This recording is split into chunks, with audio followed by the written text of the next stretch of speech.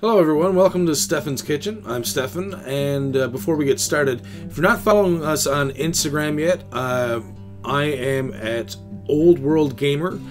You can see a lot more cooking pictures over there, and you can actually request for me to make videos and recipe videos from the different pictures and stuff, and I'm more than happy to do so.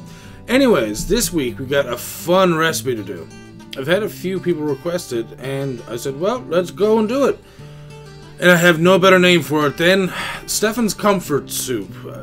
It's a nice Asian noodle soup. I think you're gonna like it. A lot of people seem to enjoy the pictures from it. A few people have tried it as well and have thoroughly enjoyed. So I said, okay, let's do a recipe video. So here we go. Alright, so first you're going to start off with a nice hot pan. We're going to roast off some shallots and onions. That was one medium onion cut up and about 5 or 6 small shallots. And next we're going to add some salt, just to start seasoning our vegetables, and a little bit of pepper as well. Sometimes I like a lot of pepper. It all depends on your own palate. Again, seasoned the way that you like things. If you don't like as much pepper, don't use as much pepper. Next, we are going to put in some crushed garlic. And yeah, sometimes these things can be a little bit finicky because it doesn't really fully crush garlic as the way you would prefer it to. And it goes up and over the garlic press.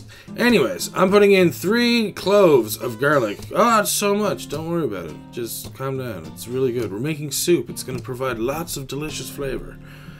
Just give it a stir around. Again, you want to sweat these off. Give them a little bit of color. You want a little bit of brownness to it for the color. And next, we're going to add a little bit of cooking sherry. That's right.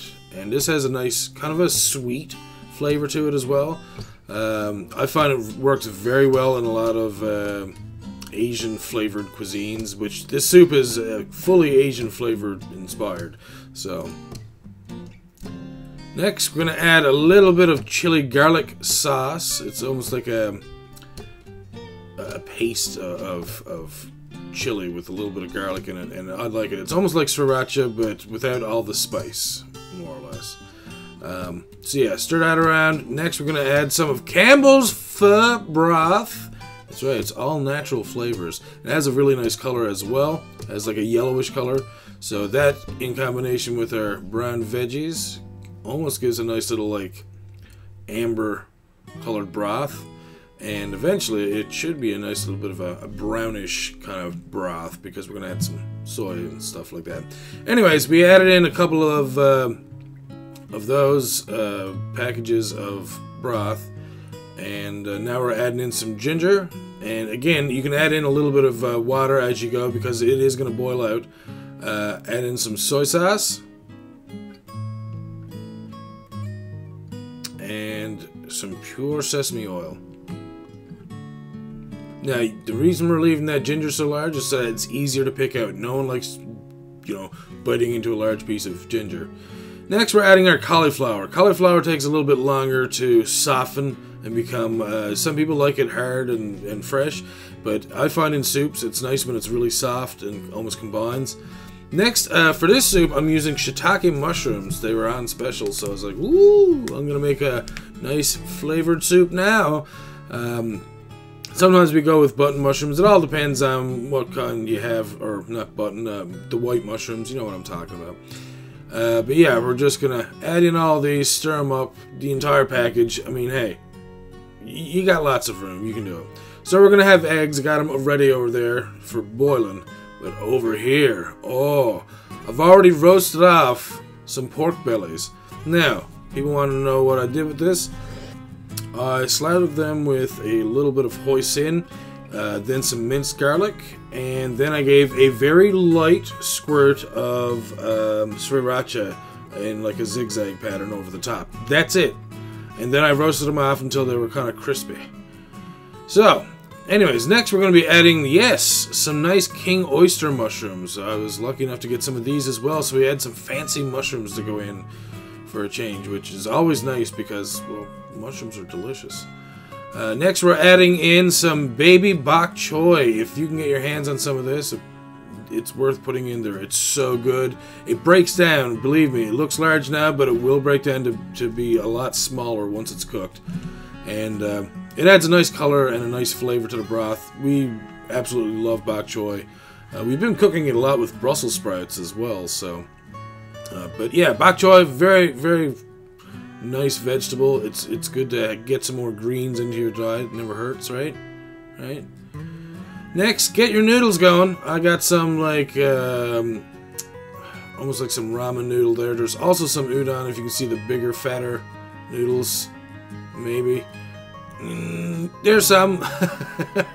Alright, so yeah, there's some udon noodles, and then you got some like ramen type noodles. And we're just letting our broth simmer. We don't want it to break down too much. Again, add water. Especially if once you start adding everything to it, add water to your broth. You want to make sure you have lots of broth. Next, while your noodles are boiling, here's a great way to make your vegetables really colorful and nice. Add in your broccoli here to a china cap, and you can also put in some. I picked up some shredded carrot sticks because I seen them there, so I was like, man, this is easier than me doing it. So I'm just gonna get a few more in there once the package opens, because he knows what it's like now. It's all gonna look, it doesn't want to come out. I'm like, fine, whatever, carrots. But yeah, put your carrots and broccoli in there. Let them steam up from the steam coming from the boiling water there from your pasta. And by pasta, I mean noodles. What am I saying? My God. Alright, and now's the time that you can take a bunch of green onion, chop them up, and you can also take all your delicious, delicious pork bellies and chop them into fine cubes. So if you've seen any of these pictures on Instagram and it looked like there's black bits, it's because of the way the color looks. The lighting is not as optimal as it can be sometimes, but I assure you, none of that is actually burnt. It is all just crispy and browned, or I guess blackened from the hoisin, but it's completely delicious. Next, add your noodles and stuff to your broth. Just give it a good stir around. I may have added a few too many noodles to this one, but I mean, hey, you know what? You can't go wrong with extra noodles, right? Everyone loves noodles. Especially if it's a noodle soup. It's comforting.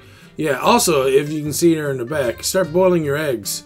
You want them to be like between a soft and a hard-boiled egg. Add in your broccoli and your carrot to the noodles and the soup. And just let it simmer a little bit there while you're waiting for your eggs to cook up. And I almost forgot, but yeah. Cut your beef very thin and pour hot broth over it, and it will cook out like this. As you can see, it's still a little bit pink, but it will cook out, believe me, as long as you cut it thin enough. Add on your boiled eggs, and add in your chopped pork belly. And next, we will add on our green onion for some extra flavor and some color, because, well, why not? Anyways, this is our final product. Hopefully you guys are going to enjoy this recipe. Again, I know I've had a lot of people say like it looks fantastic, that they want to try it. Some people have tried it and thought it was spectacular as well. So I'm very much hoping that you guys enjoy it as much as we do. If you do, please leave a like and a comment down below. If you're new to the channel, please subscribe. And if you have any recipes you'd like to see me do, or some other type of food item you'd like me to work with, just let us know, and we're more than happy to do it. We're also going to be recording a few things when Robyn starts cooking a little bit as well, as long as she feels comfortable. But anyways, thank you guys for watching, and we'll see you all next time for a new recipe. Bye bye.